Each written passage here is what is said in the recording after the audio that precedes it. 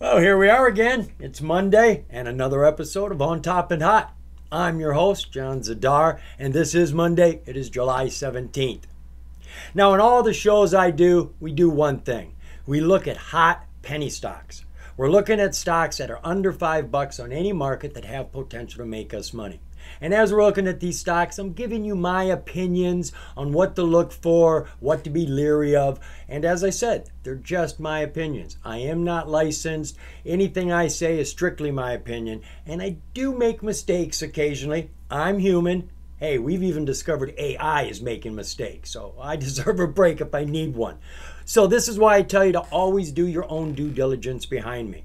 But I love sharing hot penny stocks with you. Now, I find hot penny stocks by going to the charts first.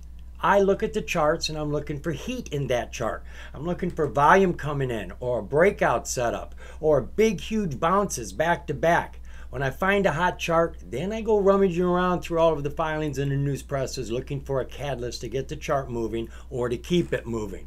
And I bring these sort of stocks to you every day, well, at least 5 days a week, and I've got some right now.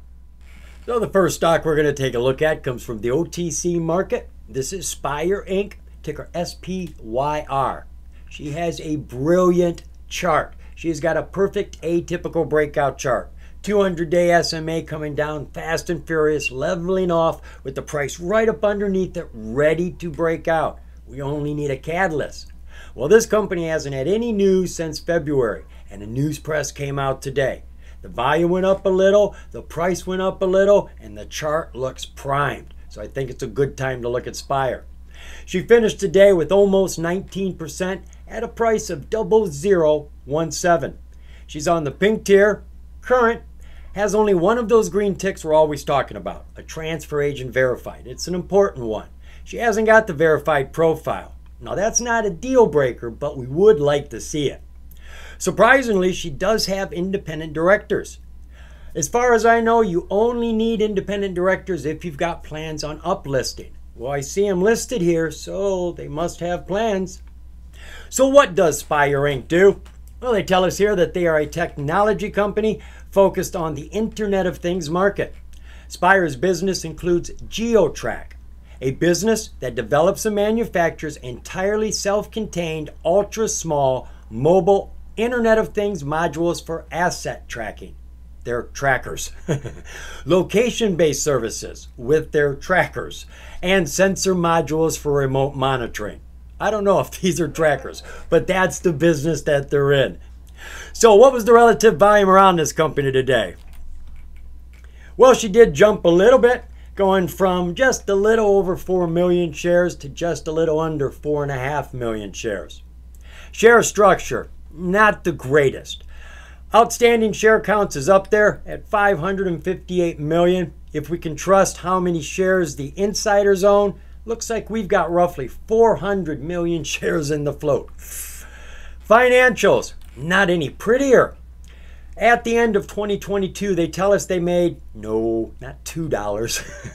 We've got 3 zeros here we got to put behind any of the numbers on these charts. So they made a whopping $2,000 at the end of 2022. But that's better than what they've been doing quarterly. Zippo, they've got nothing coming in. Which begs the question, what's your balance sheet look like? Well, that's not very pretty either. Their cash in the bank, thank God for those 3 zeros, they got $3,000 in the bank. Assets, 9.6 million. Assets, that's good. Liabilities, about 20 million. Double their assets. So they've got twice as much liabilities as assets, very little money in the bank, and they're not making any money. Something's got to change real fast here. Disclosures for the company. We have nothing here since March, so let's just jump on into that news. All right, we've got news up here, but this isn't the most current news. This is that last piece of news that came out in February. GeoTrack takes a bite out of internet complexity. Down here is the most current piece of news.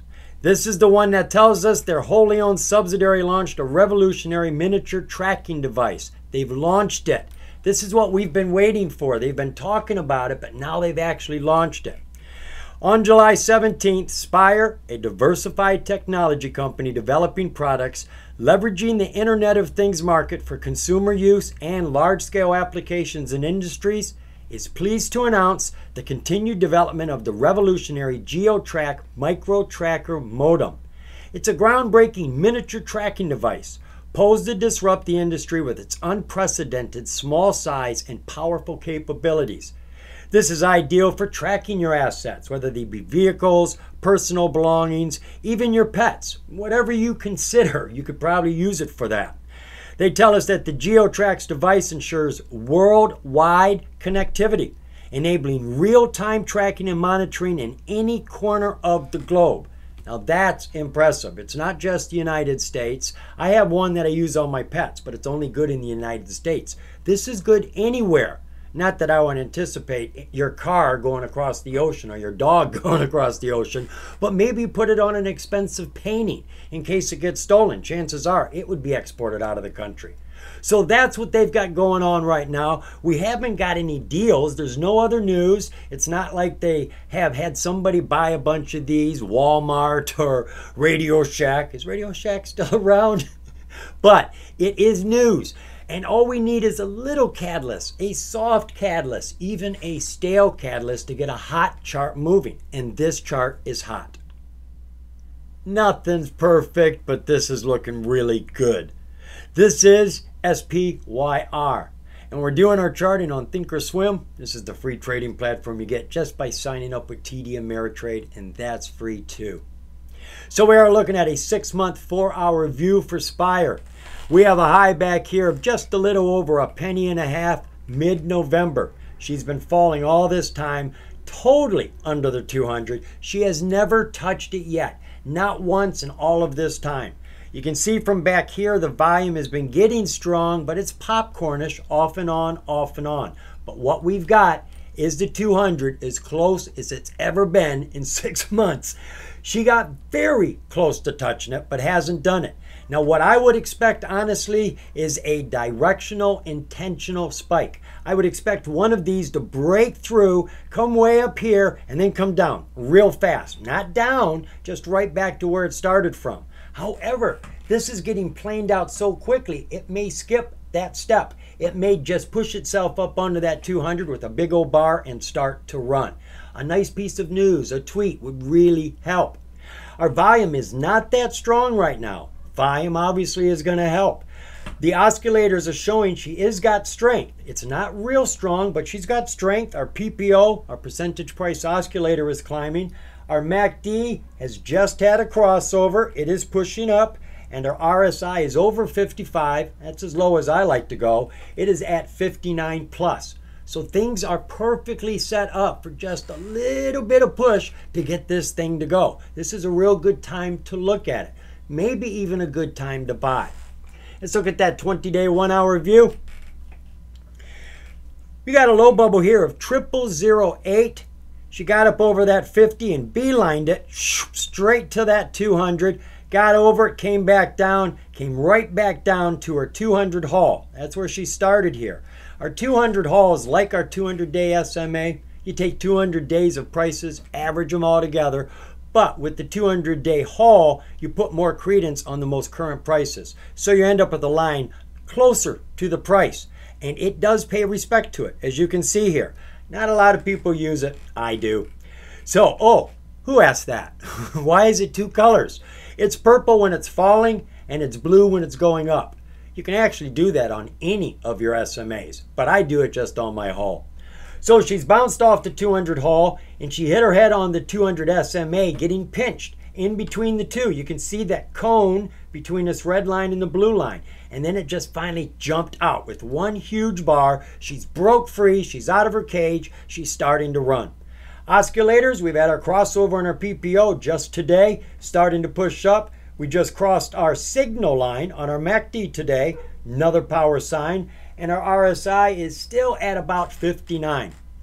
5-day, 5-minute. Boy, look at how flat that 50-day SMA is. She was on top, rode under it, rode over it, rode over it. So she's just been going sideways the hard way. But this is the first time it looks like she's pulling away from the 50. Here she was falling away. Here she was wrestling with it. But here she's taking off. She is floating on her 9-day SMA beautifully. 50 is there turned up. 20 is in between them. Perfect setup here. Oscillators, they've got some strength. I'm not saying it's real strong, but it's not weak and it's not falling. And gee whiz, our RSI is still roughly 59 on all 3 time frames. You normally don't see the RSI steady like that. So SPYR has just had news. They say they've just launched it. Where?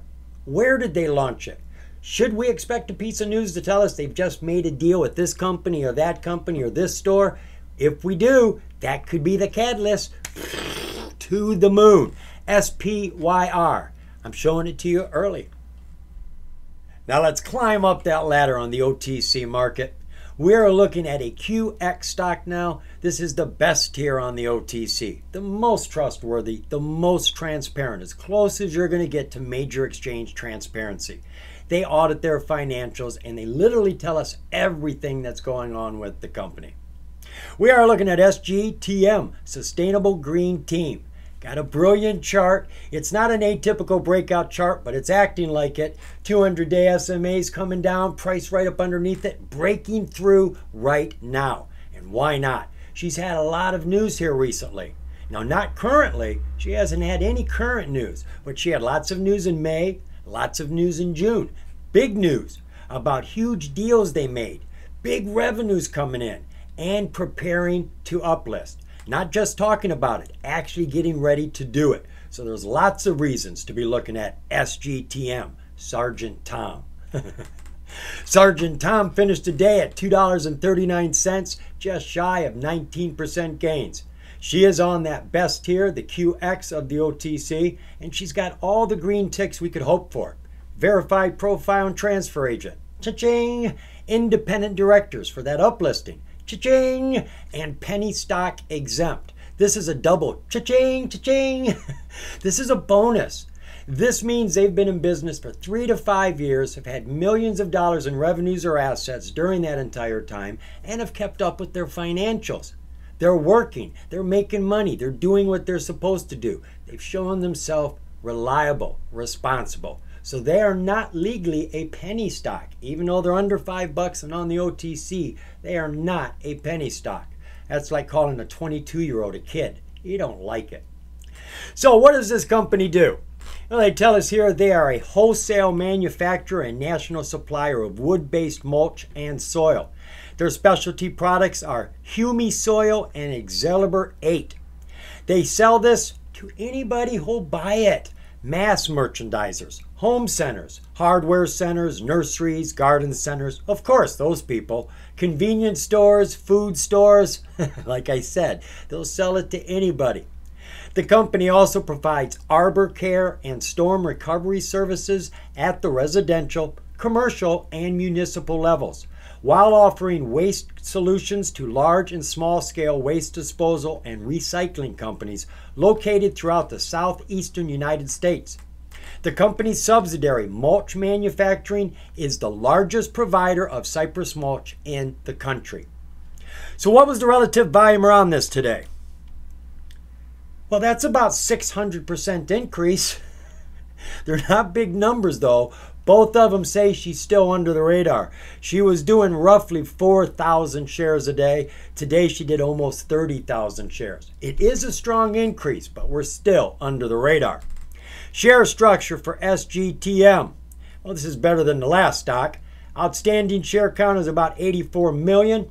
Looks like the insiders have the lion's share, if you'll excuse the pun, about 76 million. That only leaves us with 8.4 million, a legitimate low float. Anything under 10 million is a low float. That is excellent. 8.4 million shares, and we're going to presume it's right. Financials for Sergeant Tom. Well, she's been doing between 30 and 35 million for the last 4 years. But what stands out to me here is 4 years ago, she did just about as much as she did last year. But look at the profit difference from 3.6 to 8 million. They've been tweaking that formula, and I'm liking what they're doing. Quarterly. Uh-oh. I think they better work on that formula a little bit more. Going from 10.3 million down to 7.7 million, and the profit margin is falling. Just when you think things are getting good. Disclosures for SGTM. All right, we do have two 8Ks here. One was for a management change and one was for some sort of bylaws or something like that, but nothing that we need to be jumping into and reading. So let's take a look at that news. Now, I told you the company didn't have any current news. That's not exactly the truth. They do. They've had 4 pieces of news come out in the last 2 weeks. That's current. But it's not news that we can put to use. They're letting us know that they're going to be on this show new to the street. And they told us this over and over again. Now, the news I think is important came out in June and came out in May. All 3 of these are the same sort of news. They're about the same thing. It's about a deal getting bigger and bigger. They started this off May 23rd. The next piece of news is 24th, then the 25th. That's how quickly this deal got big. And the other 2 pieces of news both come from June. Now, we only really need to jump into one piece of news to see what's going on here, and that's this one. Came out May 23rd. The company receives a $46.8 million humus oil purchase order from the Middle East and Africa.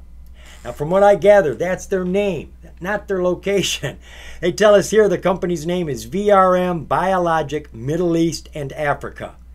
They tell us the purchase order is for 1.3 million cubic yards of SGTM's new humus oil product, currently being manufactured in 3 strategic facilities located in Florida and Georgia, right here in the good old USA. The purchase order is broken into 5 scheduled pickups from the date of the order up until December 31st, 2024. So it's not one big order at one time, it's 5 orders spread out up until the end of 2024. Now, the product itself, humus oil is a 100% organic soil amendment converted from any vegetative green waste or compositable material and stimulates natural reactions that manufactures and stores soil moisture. Humus oil reduces the need for fertilizers and chemicals while increasing production of agricultural products, including livestock grazing on the pasture land. So that's what they're doing. This is the big deal.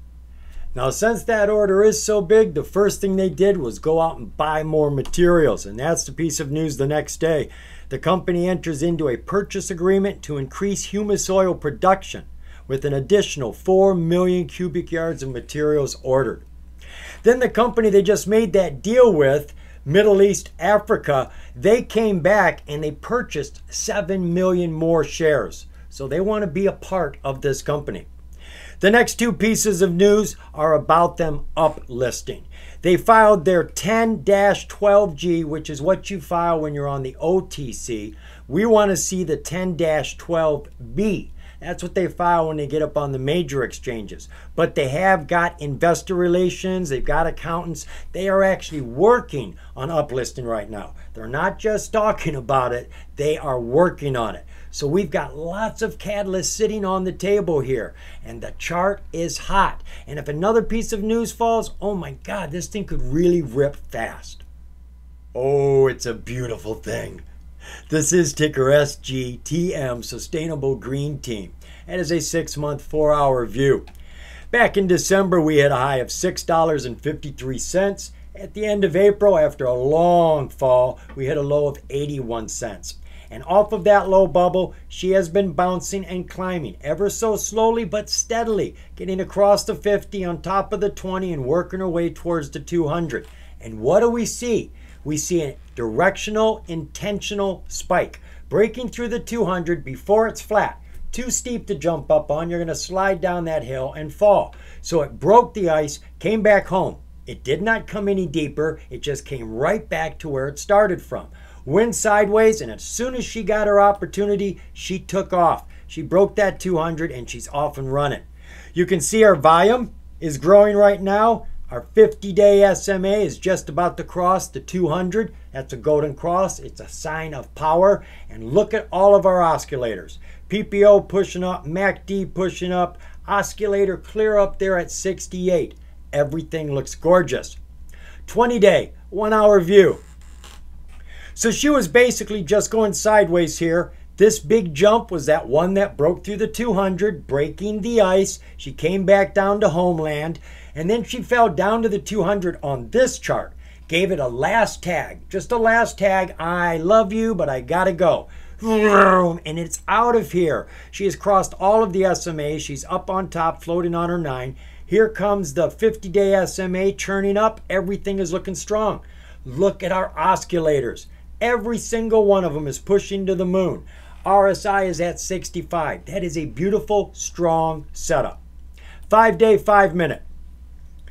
Going sideways here, hit a low of $1.55, bounced back up, got over that 50 and has not looked back. She jumped right up to that 9-day SMA and she's been pushing up, hit a high today of $2.39, and that's where she's at. She didn't even pull back. She just went straight over. Everything is really looking good here, folks. We've got a lot of catalysts building momentum. All we need is a little more news. I mean, she's already hot. She's already growing. She's already breaking out. And that's all old news, right? Now, of course, they're on TV on this New to the Street show. Maybe talking every day or every week the way they are is helping the stock. Whatever they're doing, the chart looks good. The news is building up. The revenues are about to start coming in. I like it. SGTM. Surprisingly, our last stock is on the pink tier of the OTC, and they're making billions of dollars of revenue. This is LATAM Airlines, ticker LTMAY. The chart is looking good. That's what caught my attention, and the company's doing decently. Now, 3 years ago when COVID came in, this airline got smacked down like everybody else, was not doing any business, and it hurt them bad. They went into bankruptcy. They were in bankruptcy for 3 years. They came out of it November of last year, and I did a video when they came out of it. Go check it out. Now, they were at 32 cents then, and it was looking good. Then some new problems cropped up, some debt we weren't aware of, and a strange and peculiar arbitrage. See, this company's common stock is over in Chile, and their ADRs, their stock that's being held by banks, is over here. And you can trade your ADRs for common shares if you want to. I'm not quite sure why you need to, but you can. The problem was the arbitrage. The two should have been the same price, but they weren't. There was a huge difference. So between the debt and the arbitrage, the way they decided to fix it was throw shares at it. And they threw the most shares I've ever seen thrown at a company, diluted it to heck. And a lot of people just walked away. Well, now it's been 8 months. COVID's over. Business is picking up. They're buying more planes. They're making more money. Things are looking good, including the chart. So I'm thinking this is a good time to look at the stock again, at least for a day trade or a swing trade. Not a long hold, not with as many shares as they've got. So LATAM Airlines finished today at 72 cents with about 18.5% gains. She's on the pink tier and current, but we don't have any other information here. No green ticks whatsoever. Now, in their brief description here, they tell us that LATAM Airlines is a Chilean airline holding company headquartered in Santiago, Chile. It is considered the largest airline company in Latin America, with subsidiaries in Brazil, Colombia, Ecuador, Paraguay, and Peru. So what was the relative volume around the company today?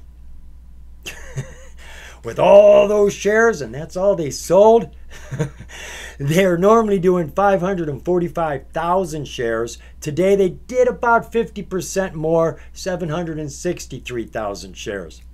Looking at the share structure, are you ready? I want to give you a chance. Sit down, take a deep breath, grab the handles of your seat. Here we go. Share structure. Don't know what the float is, and I'm not even curious because the outstanding share count is way, way, way too high. 605 billion shares. No, you're not going to see a pop-up that says I just made a mistake. That is what they got. 605 billion shares. It's a lot, folks. That's why I'm not interested in as a long hold. But for a day trade, a short swing, I'm just playing the momentum. I'm not worried about it. Now the financials, that's something we do like. At the end of 2022, we were back up to $9.3 billion. Remember those 3 zeros over here. We got to put those behind every number on these charts. And she did make $1.2 billion in profit. Quarterly, they don't give us any information, and I really don't know why. But the company is growing. Disclosures. They've got lots of them over here, and most of them don't say a whole lot. However, since they have no news whatsoever, we've got to get some information from one of these filings. So I found one that they turned into an article. This was a Form 6K. They just turned it into an article for us, so we had something to read. So I'm going to enlarge this for you. This is just what's going on right now. It's not big news. It just shows you they're doing business and business is getting better. LATAM Group transported 5.9 million passengers just in June. During this period, 7 new international routes were launched. LATAM Cargo added its 18th cargo freighter, which will enable it to increase its share of the region's export markets. And in June of 2023, passenger traffic increased by 33% compared to the same period in 2022. Nothing major, no big catalyst. They're just doing business in the billions of dollars, and business is good. Everything is good. Lights are green. The only problem we got is those bloody shares. And the volume is low, no doubt about it. But the chart is still hot. And I tell you all the time, you only need a little catalyst. Even a stale catalyst can get a hot chart moving. Let's go take a look at this. We are looking at LATAM Airlines. She is flying high with lots of pride. This is ticker LTMAY. We are looking at a 6-month, 4-hour view. 6 months ago, her high was $1.06, and near the end of May, she hit a low of 25 cents. Now, we looked at it right here on this blue line. That was on November 16th. That's when you'll find the video. The price was 32 cents. I have drawn a support resistance line here across the page. As you can see, bouncing off of this low bubble, she hit her head on that support resistance. Came down, negotiated with the 200, hit it again, and now she is launching. So it's come into play. It was a strong resistance. She had to get over it to start climbing, and she's done that. Our volume is getting stronger. It's not as strong as we like by any means, but it is getting stronger. Oscillators are very strong. PPO, MACD, RSI, all of them are on fire and pushing to the moon. 20-day, 1-hour view. Up, up, up. Low bubble in this corner, 40 cents. High bubble in that corner, 73 cents. In the last 20 days, you've had yourself about 75% gains. She was on top of the 50 here. She's been riding that 50. You can see when she started to pull back, it was the 50 that held her. And now she's blowing the 50 away, and she is climbing fast. She hit her high of 73 cents, and she pulled back to 72, which is where she sits right now. You can see the volume in the last couple of days have been strong without any new news. And the oscillators are still blazing. 5-day, 5-minute. So she was kind of flat for a few days this week, and then she just started climbing. 3 days ago, she was at 53 cents, at 73 cents now. She is floating. She is staying right above her 50, bouncing on the 20, hanging around the 9. She's looking really nice. And look at our 200. Our 200 has come around like that, like she just wants to keep going up. Oscillators are finally showing a little bit of coolness. For what? That little straight across there and that one red bar. I mean, look, they all started to turn down. Still, I like LATAM. LATAM's making a lot of money. Everybody knows LATAM. She's picking up more business. She just bought another cargo plane and another Airbus so they can do more business. Everything is good. They're out of any hot water. They're out of any trouble. The only problem we got are those shares. It is a Mount Everest of shares, my God. But if we're just playing momentum, don't worry about that. Get in, get out, take your profits, move on to the next one. Every day I try to bring you hot stocks. Stocks that got charts that are on fire so that we don't have to find catalytic news. Just any sort of news. Soft catalysts, stale catalysts. As long as you've got a little bit more fuel to throw in the fire will keep burning. Every day I bring them to you, I share a little information with you. You're supposed to follow behind me and do your own due diligence because it is your money you're investing. Thanks for your time, folks. Follow behind me now. Go do some due diligence. Remember, the more you know, the more you're going to grow. See ya.